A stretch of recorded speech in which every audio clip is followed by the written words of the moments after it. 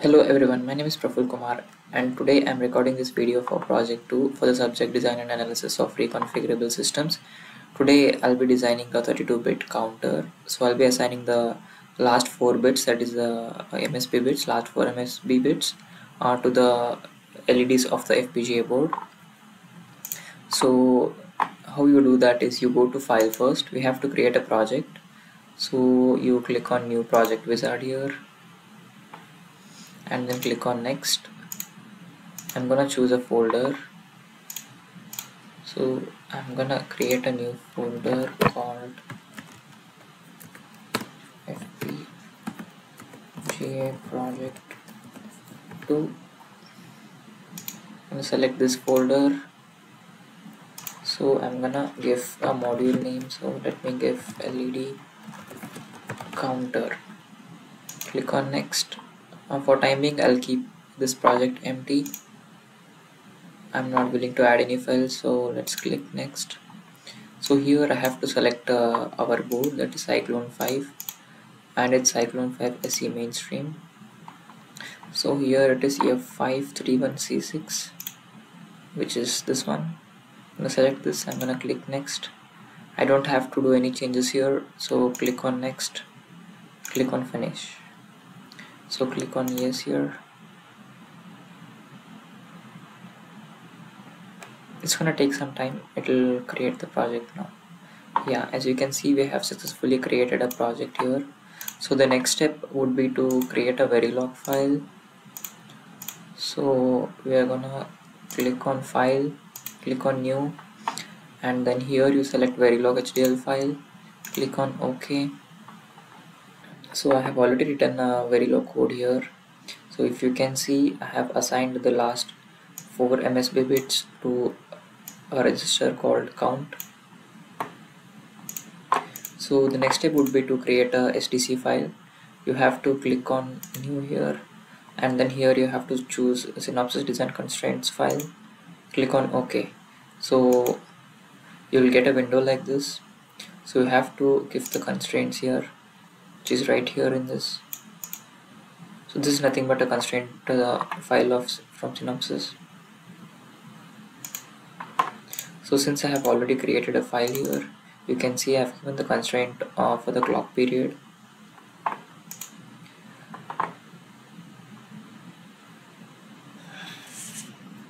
So the next step would be to assign pins. So the way how you do that is, and before you assign the pins, you have to take care of something, that is you should not compile the code before you assign the pins. If you compile the code, then the Quartus Prime will automatically assign random pins. So this is something we should be taking care of. So to assign pins, go to assignments, click on pin planner here. So now you can see a window like this. So initially when you do this, you won't be having any of these nodes. So you click on the new node and then you give a name to the node, and then you have to give pin location here. So as soon as you do this, you will be able to see the voltage, fitter location and all of this stuff. So you don't have to give direction. So once you compile the code, Quartus Prime will automatically assign the direction based out from your code. So since I have already compiled the code, you can see the pins here that has been assigned to the different registers. Okay, once you do this, the next step would be to create a .sof file. The way how you do it is, you compile the code,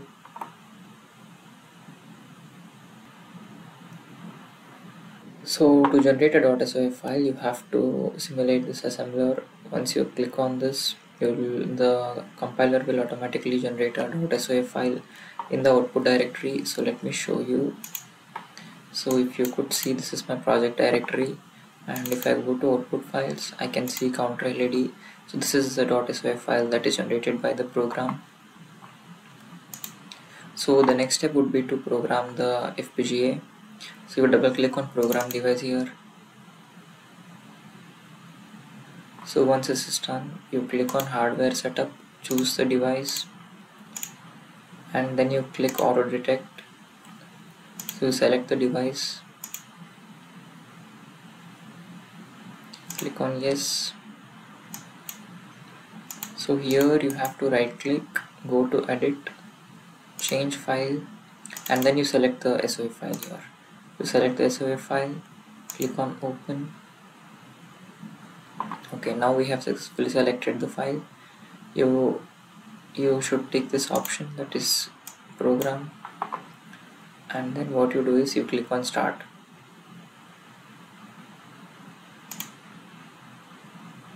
So once you do this, you can see the progress has been successfully completed.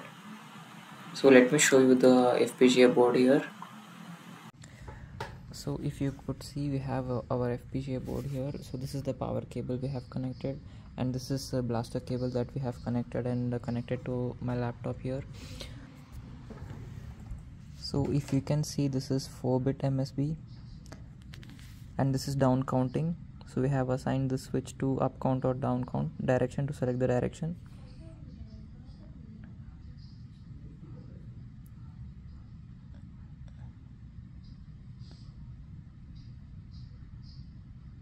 So now it is down counting currently.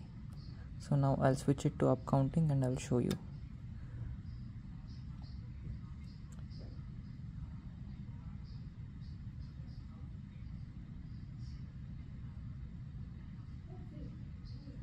So this is up counting right now, so it should be 0 1 1 0 now. Yeah, there it is.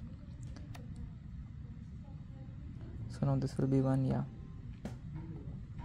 so next this will be 1 and all zeros. Yes. So since we have not flashed it right now, I'll show you. Let's turn off the FPGA and then we'll turn it on. So we don't have the bitstream data right now and it doesn't work. So now I'm going to show you how you can flash it to the memory of FPGA. So the way how you can do it is, you have to first convert the .sof file into .jac file.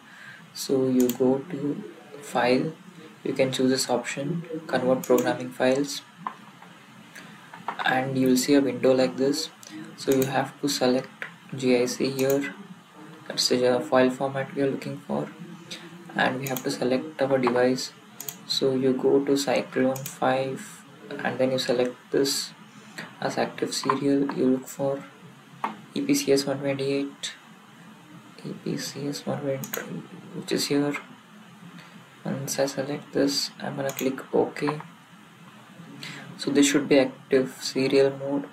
So once it is done, you click on flash loader, click on add device, you select Cyclone 5. So here this is 5, this is the one, 5CS EMA5. You click OK. So I've selected the device. Now you have to select the SOA file. You click on this, click on add file, go to output file. So here is a SOA file generated. Click on this, click open. So now after this is done, you click generate. So since I have already created a file, I'm gonna just click on no.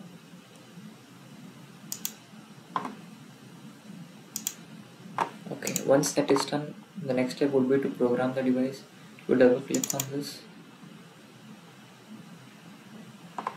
Now you have to do hardware setup. Okay, this is already done, so we don't have to do this again. You click on auto detect, select this device, click OK,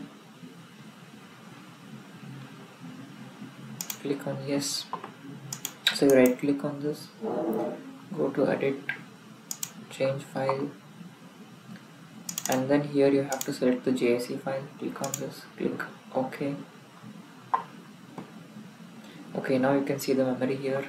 So we are going to program our code into this memory, so that even if you restart or even if you lose the power into the FPGA board, you still have the code, bitstream code, that is encrypted. So you take this option and then you click on start. Once you click on start, you'll be able to see the progress here. So it has started. to upload the code into memory. So I'm gonna show you the output now.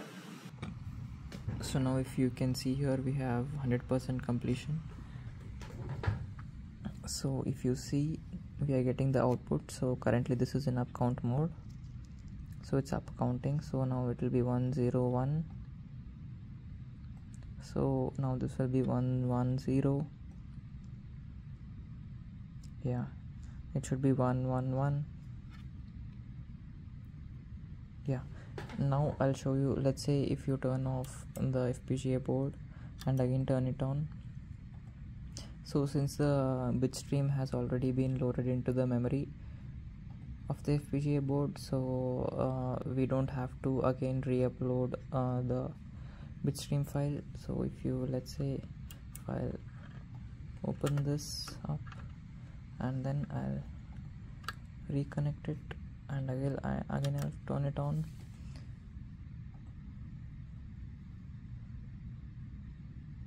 So we are having the output. This is when you flash it into the memory of FPGA.